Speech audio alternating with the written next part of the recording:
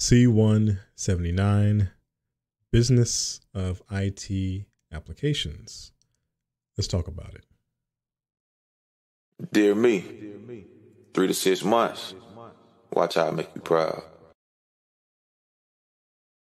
Hello and welcome to my channel. My name is Xavier. This is Tech Xavier, where I share my journey in tech, both on the career side and on the education and learning side. I am a recent WGU graduate. I obtained my degree in IT management, and with the help of my enrollment counselor and my program mentor, as well as just my desire to be done with school as quick as possible, I was actually able to accelerate through the program, and I started officially on November 1st, and I completed my last class on February 16th, 2023. In today's video, we're going to talk about the Business of IT Applications course. We'll talk about what the course requirements are, what is the business of IT applications, why is that relevant to IT, and lastly, how to pass the course. So what is business of IT applications? In short, essentially what you're doing is you're offering a solution and pitching how a solution will be delivered to maybe a unit within your organization. So a really good example is human resources. You have benefits, you have payroll, you have even things like learning and development. These are all kind of components of an HR department. And as much help as they can get creating like a centralized software or database or something that can help them manage their department, that's what they're going to be looking for. You have to be able to understand, number one, what the problem is for the department, because this is your new customer. And you also need to understand the impact that your solution is going to have. You need to have ways to remediate problems or have contingency plans.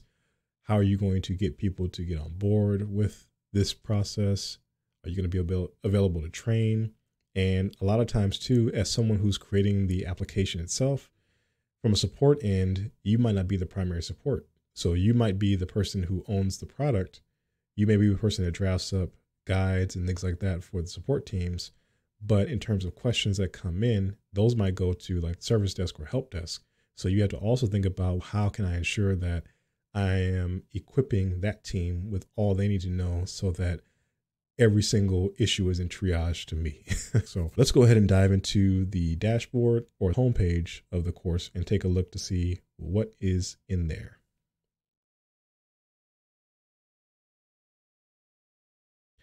Okay, so we'll just go over the homepage here. So you can see the course start date. There's an overview, and it says this course introduces IT students to information systems. The course includes important topics related to the management of information systems, such as development and business continuity. And that's a really important piece here. Is everyone in alignment with what the request is? And moreover, are they in alignment with the subsequent outcomes? Is everyone on the same page? They have a list of competencies here. You have the course planning tool. They have some materials, which for today's video, I won't be able to explore them, but we will be able to look at the resource page. Here's the performance assessment. And then you have the instructor tab, announcements, course tips, course search, course chatter. And oh, by the way, you can give feedback on this course if you're having any problems, or if you're just like, hey, I really love the course. Let's look at the course resource page, and that way we can get a better idea of what it is we need to do in order to be successful. Okay, so here I am at the course resource page. This is one of those other courses that utilize the SharePoint site. So SharePoint is really cool. You can search the site for specific tools or resources, but here we have quite a few areas. So they have the welcome video, study guide, PowerPoint recordings, and then learning resources. So actually looking closer at the resource materials, a lot of the resource materials really give away important information that I can't really dive too deep in. But what I will say is this: we'll talk about some things you need to be aware of and think about. And especially if you have former IT experience, these are things that may have come up for you on projects that you may have worked on or contributed to. So the first thing you want to think about is, what are some ways to leverage technology? So for example, let's say that an organization wanted to start some kind of LMS, like a learning environment for staff. If you're in Microsoft Office, for example, there is an application called Microsoft Stream, and Microsoft Stream allows you to create videos in a similar way to YouTube. You can timestamp things, you can create descriptions, you can link out to other areas when someone accesses the video. You can enable commenting, restrict it. You can create a playlist. There's all kind of cool features that you can do with Stream. And that's number one. If someone wanted to utilize something, sometimes the best approach is to utilize what you have already and educate people on how to leverage it for whatever their purposes are. So maybe you have a developer team that can work with you to make it more custom, can bring in maybe some Java or some other kind of coded language to enhance the actual site. But nonetheless, it's about leveraging technology and kind of starting where you are. The next thing that you want to think about with this course is business process management. You want to think about meetings and engagement and working with key sponsors and stakeholders. Like, you want to get a good grasp of that, because working in an IT department is not just about creating the tech. It's about, again, making sure that the tech meets the needs of the customer. And in this instance, the customer, or rather the stakeholder, is a department, and then their customers are going to be dependent on them. Next thing is change management. So how well are you updating everyone with regards to different changes on the platform or on the software? Who's part of that? How are things approved? How far of the chain does it go? And then change can also be like there's standard changes, and then there's like really broad changes. So change management is something that you're definitely going to have to explore. And fortunately, the WGU text kind of gives a lot of context around it. So I would definitely check the materials they provide. Next up, you would think about everyone's responsibilities. So who are the key contributors to the process? How are they contributing? You want to think about how you're going to develop this thing. So there's different methods for development. One of the more popular ones is like Agile, and allows people to be flexible, allows teams to be flexible and make changes on the fly. A lot of times too, when you're working with a customer, they can see they may have in mind one thing, and as you're explaining the benefits and features, new ideas spark. And at what point do you say, okay, hold on, I know you have a new idea, or I know you have a new plan, but we need to keep this process going?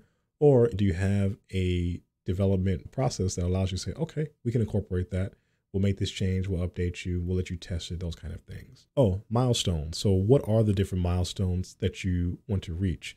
A lot of times, from a technical development standpoint, you have a milestone that you want to reach, which basically turns certain features on and off. But then the stakeholders may have completely different sets of milestones. And those are things that are going to have to be addressed as well.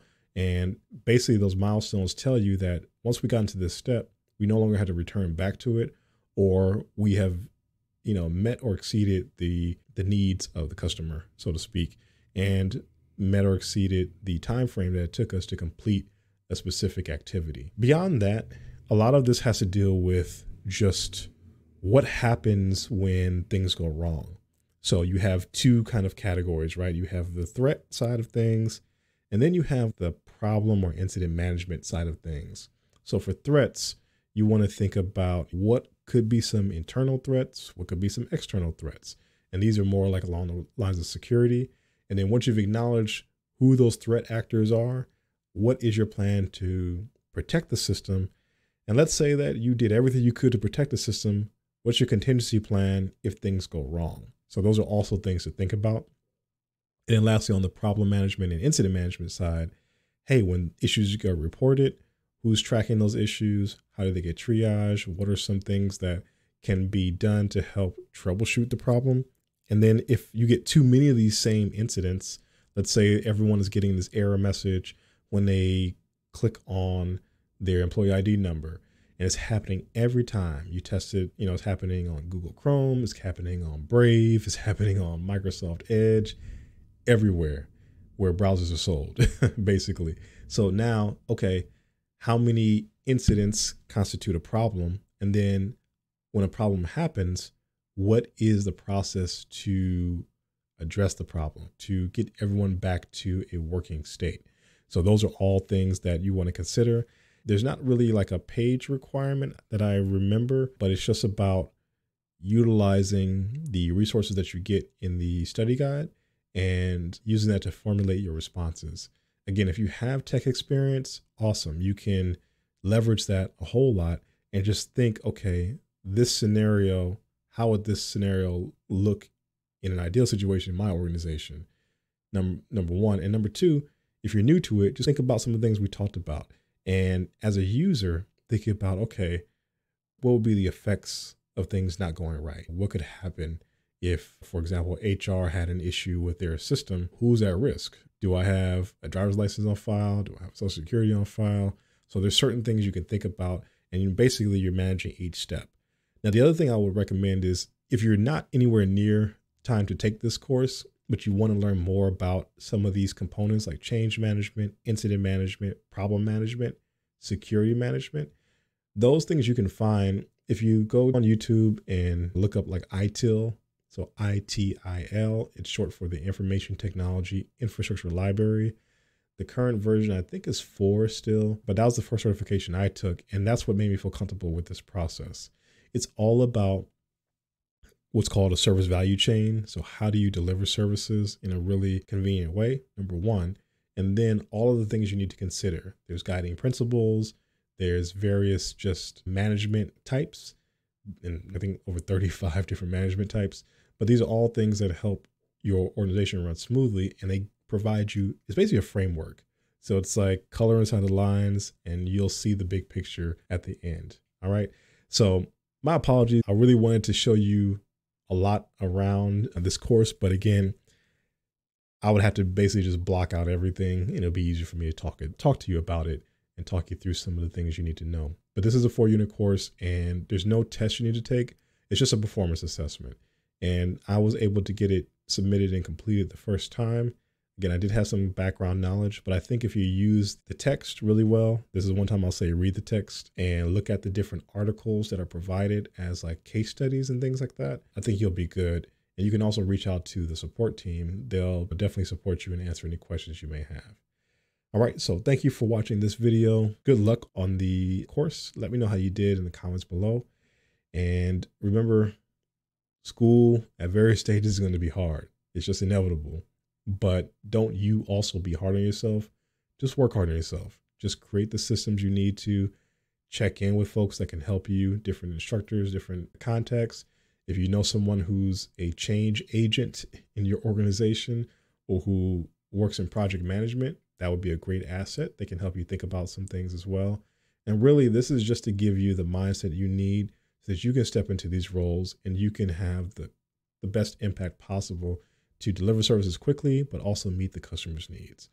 My name is Xavier. This is Tech Xavier, and I will see you in the next video. Take care. Dear me, 3 to 6 months. Watch how I make you proud.